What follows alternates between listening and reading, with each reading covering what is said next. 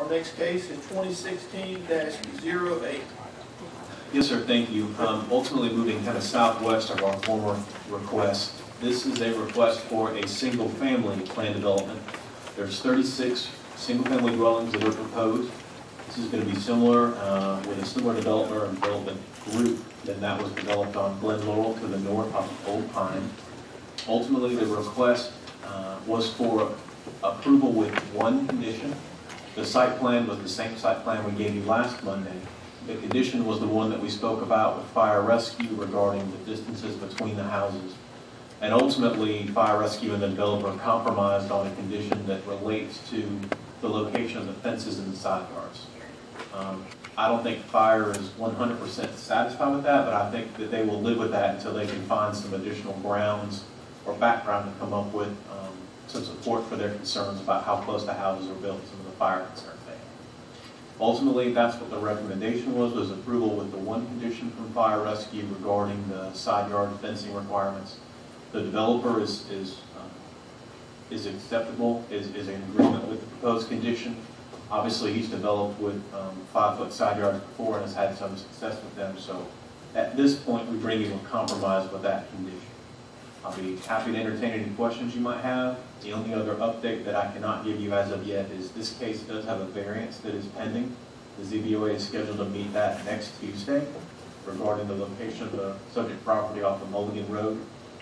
The short story on that is Mulligan is currently classified in our books as a local road, even though the engineer, traffic-wise, would say it's more of a collector. We've said you need to be at least on a collector road to be requesting for PD zoning, so we feel like, I feel like that will be successful, but that public hearing has not been held yet. Ultimately, that's the updates I have for you, and really the biggest update being the compromise with fire rescue that we spoke about last week. Okay, any questions for staff on this request? Commissioner Willis? If I may indulge again, I wasn't here for the work session. What was the situation with the fire? Ultimately, fire rescue had a concern with the setbacks that are proposed, which are 5 feet minimums. Their concerns were, number one, if you develop a house as close together as you can, that's 10 feet between structures. Put in an AC unit in there. They have trouble laddering those houses with setbacks like that, especially if there's a fence. The second concern was when the houses are so close, there's an increased risk for that fire to spread from structure to structure because they're just closer. So anytime you go within about 10 feet, fire rescue and inspections really start to pay attention to how the building is constructed. So ultimately, fire rescue believe they can compromise, put a setback, a side yard fencing requirement in there to mitigate that, and to continue to do homework on if there's any documented grounds for how close structures can be for fire spreading from one another. How was the side fence going to get the fire? Looked like it'd be an avenue to jump from one to the other. Well, by not requiring those side yard fences, if they do have to ladder that structure, they can just, there's more space. That's right. Okay. So now, just clarification, Eric, are you saying that they can no longer go from the furthest rear corner out? They can go from the furthest rear corner back? Is that what you're saying? That's right. So there could possibly be a 10-foot gap all the way down the lot lines? No, the aim of the condition is to say you cannot construct a fence on the property line in between those structures. Which could potentially be in the middle of the 10-foot. Isn't that the same thing as a side yard fence? 5 foot? It is. I mean, and the intent is to give them more space between those houses so that if they do need to ladder that structure, they have an ample room to do that. What they're trying to avoid is you have a structure, then you have a 5 feet of space, a fence, 5 feet of space, and then another structure. Because then they have trouble laddering up against the fence to get onto the roof. But you understand that none of those houses have equal back. So you may have a fence here and another fence that's 18 to 20 feet behind it. Yes, sir. I understand. Where if you have a different length of a house, you might have a slight side yard based on where your neighbor's house is. Yes.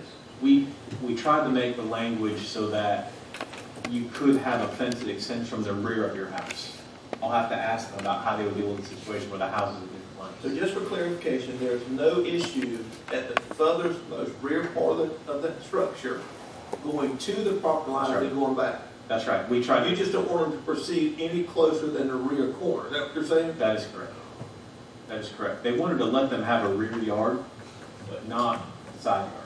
And how we did this, we were successful doing this in the neighborhoods to the north. And that's ultimately the compromise they agreed on, was no side yard fences, but you could have, you know, a rear yard fence. And we tried to make that clear in the condition to say, no side yard fences, however, you can start that at the corner of the house going towards the rear. Commissioner Glenn? I just want to make sure it's clear to me. It seems that there are two sets of setbacks currently. So the houses that are facing Mulligan Road, they have 8-foot setback side setbacks. So does that rule apply to those houses as well? We only tried to make it apply when those structures are within 20 feet of each other. The ones that are with the 5-foot? Yes, ma'am. Okay. So currently there are two types of side setbacks, 5-foot and 8-foot. The ones that have 5 feet setbacks, side setbacks, will not be permitted to have a fence on the side property line. That's right. Okay. But that doesn't apply to the ones with the 8-foot. Well, if you utilize the 8-foot to its maximum, which means you have 8 feet fence and 8 feet, then that would be within that 20 feet buffer that fire says we'd like at least 20 feet of clearance. So this condition would apply to those houses. So 20 feet is what they are looking for? Yes, it would. It could apply to those 8 feet if they go right up to the edge of that. Okay. It would be there. But there is the rear setback is, I think, from what I could see on the drawings, 25 feet. Yeah.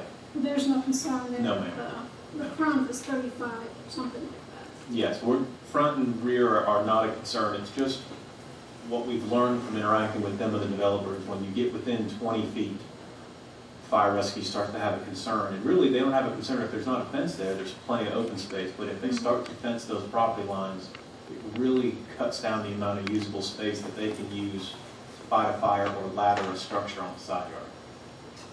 And I know you got back with me in regards to the rear loading alley, as you called it. Yes, ma'am. So there is no issue with having all these driveways directly off Mulligan for these residential properties? Right now, I think it's the engineer's preference that they wouldn't be there, but if you take the property right now and do not develop the subdivision, but cut it up into what they're typically allowed, they could have 5 lots. So I think the engineer looked at, okay, it's suitable for them to have 5, which is what they propose. So he believed that a compromise there was reasonable, and so he did. Well, there are 6. The lot on the corner next to the southern entrance will actually have a driveway off of the interior drive. Okay. I agree, I said the same thing to him, but he is going to propose that driveway to be facing the interior drive, not Mulligan.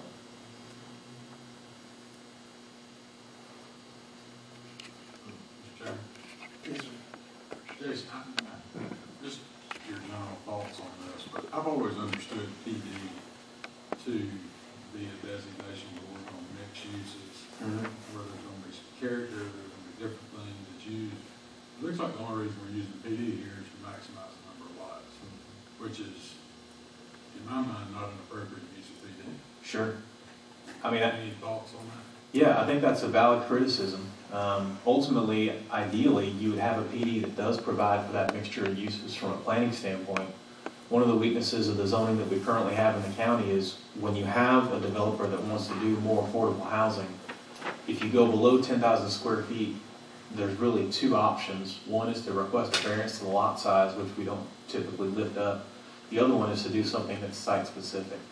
So for us, you know, there's a weakness in our ordinance to say, if you want to do an affordable housing product like this, that's your choice.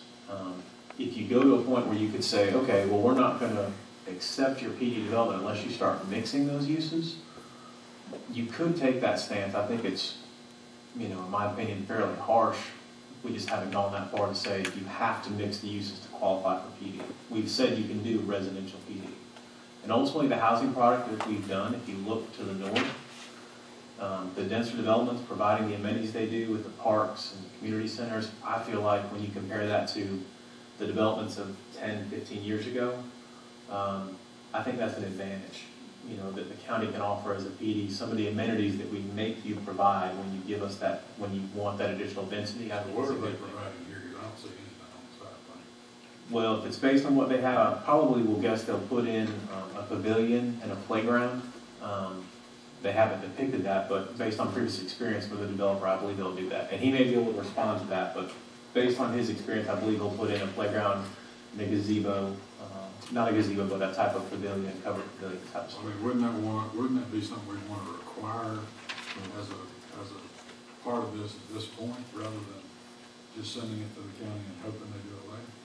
I mean, you can, commissioners, if you want to clarify what type of amenities that they will provide in that central green space area, is certainly within your authority to do that. The only thing that staff felt like, based on previous experience, we should be qualifying and putting in there is the parking spaces. We've had some discussion with developers in the past about how many spaces to provide, so I want to be clear about that, but, you know, based on the location of the green space, I do anticipate amenities.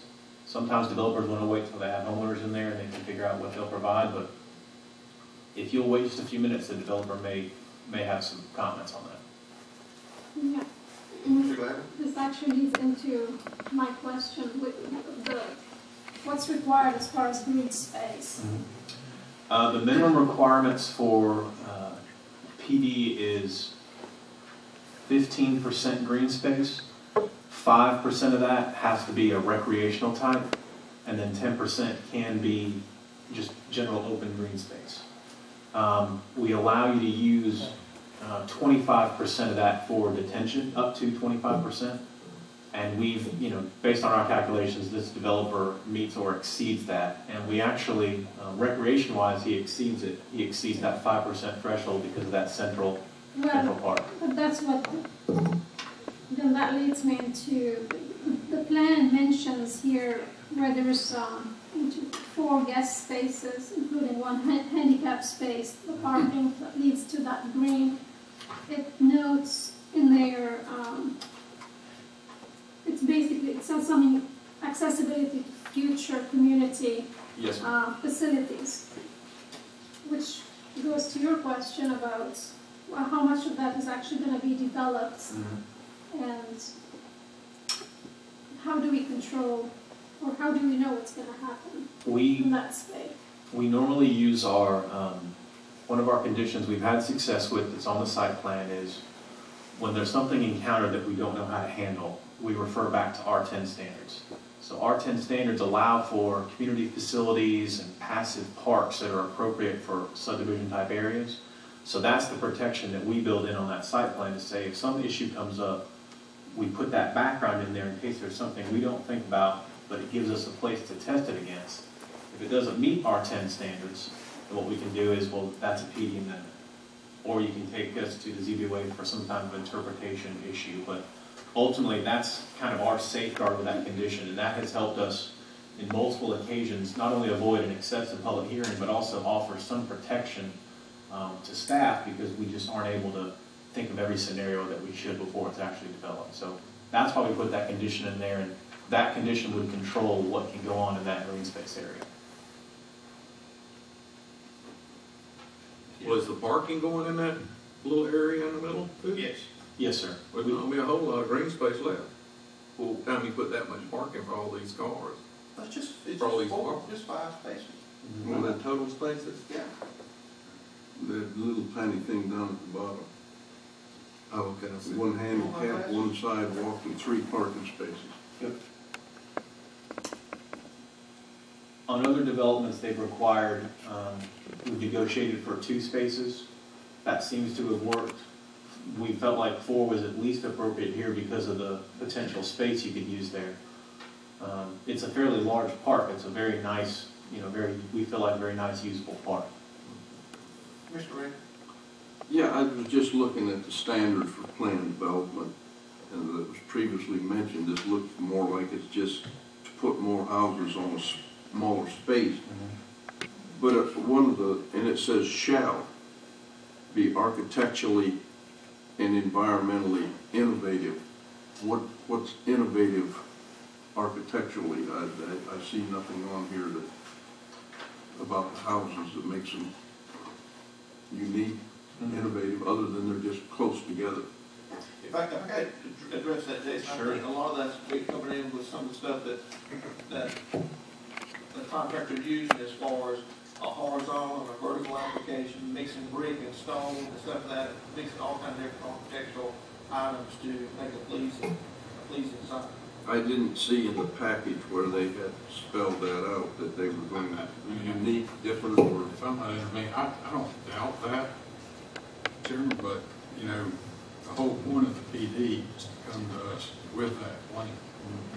I mean, there's nothing here, you know, this looks like to me like Nelson Hill, which all it has is a big hole in the middle with water. You know, and as many houses as can possibly be on the plan. You know, there's not, I mean, when you're coming with a PD, that requires, to me, more thought on the front end than maybe we'll do this on the back. Just my personal opinion. But that was my opinion on PD too. If you had it all laid out. That's what the standard says. I would say, and I know what both of you are saying, but I know both of those items, and it may need to be attached, I'm not for sure, but I know that the covenants that they are giving as they purchase lots and draw them down, it is specified in there, but I don't know if it needs to be attached somewhere, huh? I mean, Commissioners, I respect the fact that you think this needs to be maybe a better looking site plan, but the hurdle we have to remember is if you want to do affordable housing, which is housing lots that are under 10,000 square feet, this is your avenue. I mean, we have an extra step, an extra set of control where if you in an unincorporated area are going to do affordable housing, we want to see what it looks like.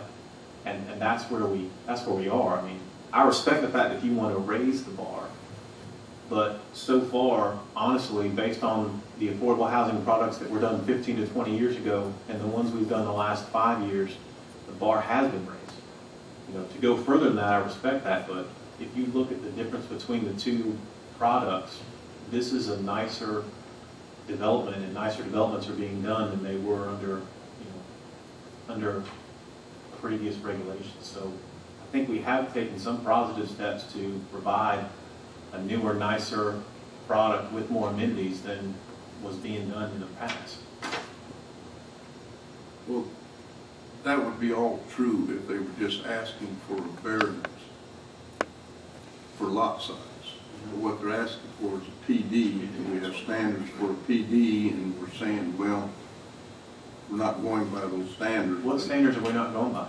Well, Which section? Well, I don't know what's unique. What the house is going to look like? Are they different, or? And it says shall have the following characteristics, and you go through there and read it, and it says allow and design developments that are architecturally, environmentally innovative, and achieve more efficient utilization. I see nothing about that. Accommodate uses which are compatible both internally and externally. You know, and then it goes on to protection. Now, they do have a green space, but There's nothing designated in the green space that would guarantee that. no, it says I mean, we can just throw it out there and let them do what they want to. well, it says A little future. bit different than the arboretum system in the city of Valdosta. If I could address those concerns, and I do appreciate each and every one bringing those up, but in our city county, we really don't have first-time homeowner houses. We don't. Everything, our things are maxed out, both inside and outside. I've been fortunate enough to go to other cities and be on boards that judge houses, and some of them be upwards to $500,000 and $600,000 that do not have the amenities that these houses will have, both inside and out. So I appreciate Mr. Rector's concern, but I don't know going forward that the architectural interest on the outside is that much of a factor, because I know those guys are going to sell them, and they're going to make them all just as pretty as possible. But I guess with all due respect, what we're talking about is not the fact of what they're going to do. It's the fact that we're trying to fit a square peg in a round hole with certain requirements. And we're not having any of those requirements met. We're going on the fact that they do the same. What the problem is the county does not have a specific zoning classification for what's going on. So we're trying to put that in here and ignore all the requirements for this classification. I mean, that's what's happening, and maybe it's happened before, but that's, Jason, I'm direct this question to you. The three point out phases, if I'm wrong, but the that's three what we're phases of doing. Glen Laurel and Barrington, what was, were they the PD zoning or what was that? Yep. They were PD zoning and R10 zoning, and, I mean, commissioners, we can go through, I would like to understand what you're calling requirements that we're not meeting. Well, here, Jason, 4.0600, standards for plan development.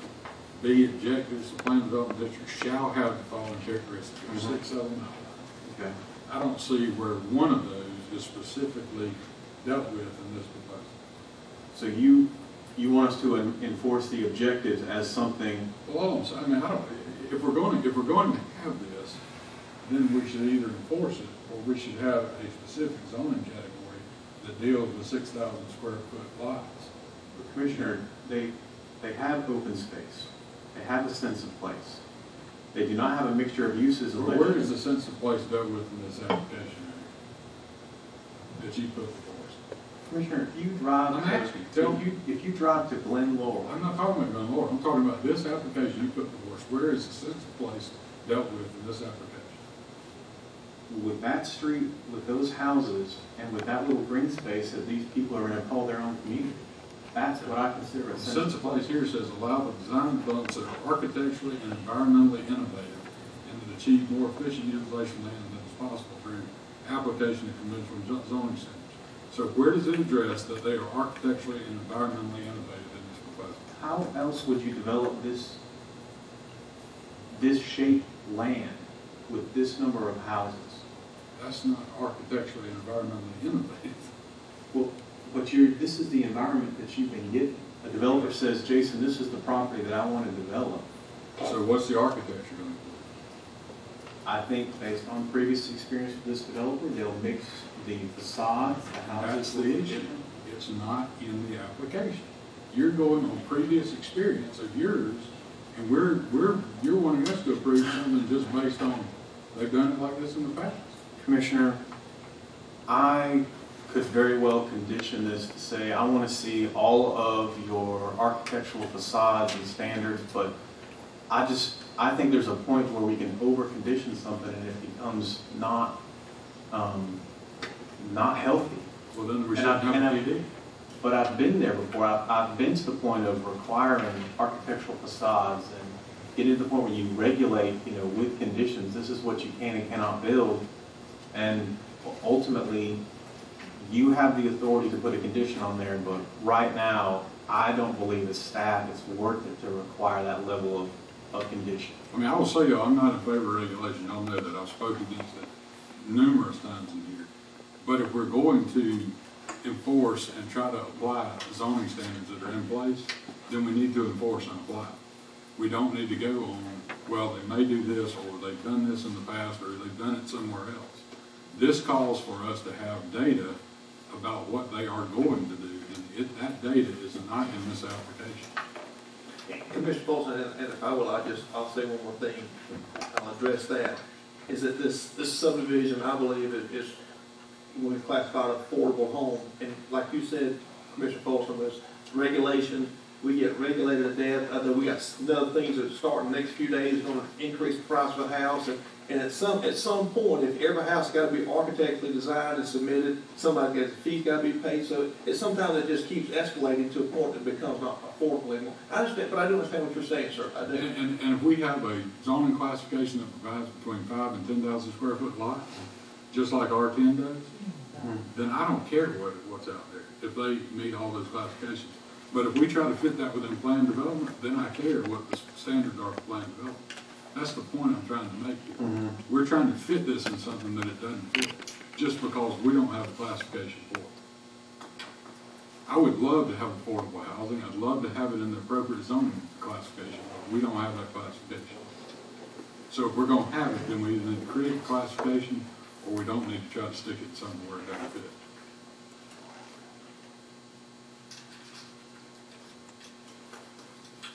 Any more discussion amongst commissioners or staff on this request? There be none. Is there anyone here wishing to speak in favor of this request? Please come forward at this time. Anyone here wishing to speak in favor of this request?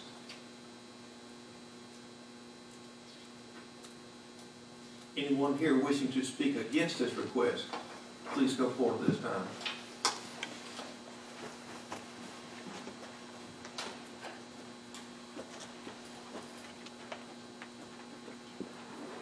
My name's Gretchen Quarterman. I live at 6565 Quarterman Road. I hadn't planned to speak about this, but I don't want to see us have another Blue Pool or Nelson Hill. And Nelson Hill was a PD that turned into the ugliest thing that there ever was. And I don't know, Blue Pool might be the second ugliest thing that there ever was. And what does it mean to be affordable? Who's going to live here? How much are these houses going to cost?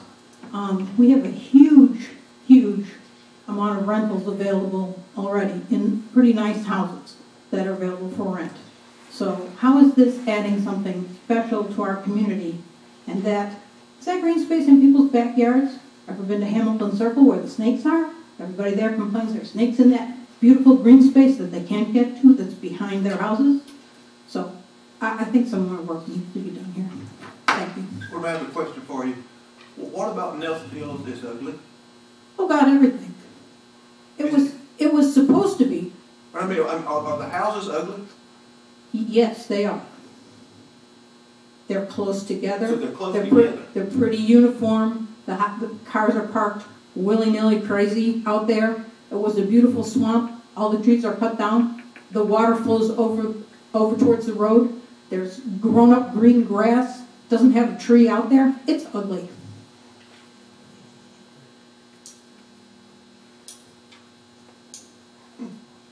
Any questions for the presenter?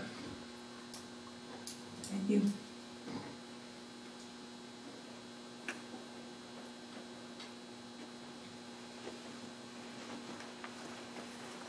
Anyone else here wishing to speak against this request, please come forward. There being none, we'll close this part of the meeting. Commissioners, do we need to have any additional discussion? Or can we have a motion on this request? May I ask one question actually of Jason? The future development map designates this area as suburban area. Yes, ma'am. In a suburban area, what would typically be the size of a residential lot? Probably our most common size we see in the suburban area is 10,000 square feet.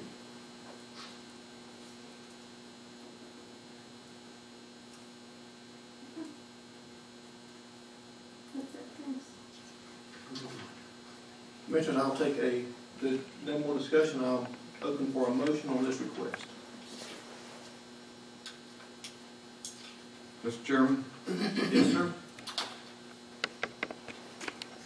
everything we've said tonight about, we don't see where this is a planned development. This is a cookie-cutter approach to get more houses on a small area. We don't know what they're going to look like.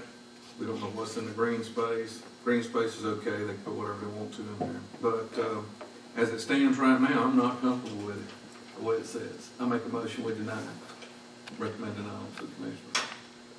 So, So we have a motion and a second. Do we have any discussion upon this?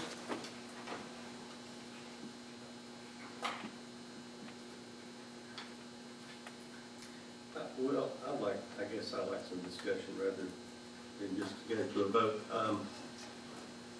Rather than deny, if this case is denied, that means that it can't, and it's approved as a denial, and it can't be brought forward for a year. Correct.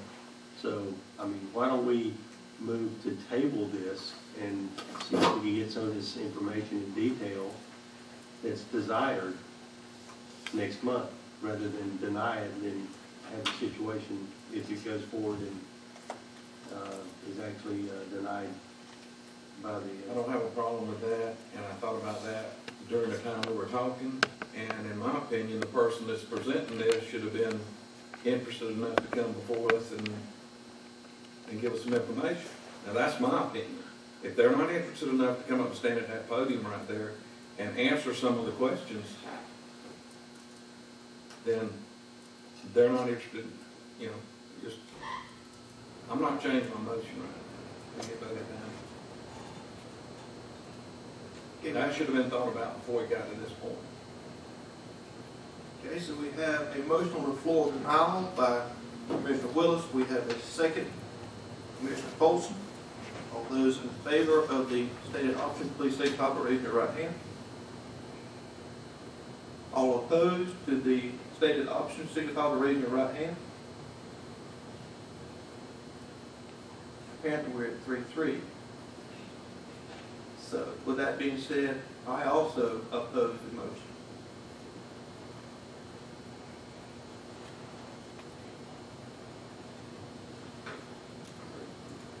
So you're gonna have the motion fails and you need a new motion. Okay, so at this point, we need a motion, another motion. Mr. Chairman, I'd like to make a motion that we recommend tabling this request to give the party who is interested in having this work performed an opportunity to come forward with the detail that has been discussed tonight. Maybe for next meeting, table it for 1 month. Okay, so we have a motion on the table from Commissioner Wiles to table this for a 30-day window to let the developer come forward with the needed information to, at this time, satisfy all the commissioners' concerns. Do we have a second on that? Second. We have a motion and a second. All in favor of the motion and the second, signify by raising your right hand. 6-0 on that, approved, Ms. Carmel. Thank you, Commissioners, for all your work on that.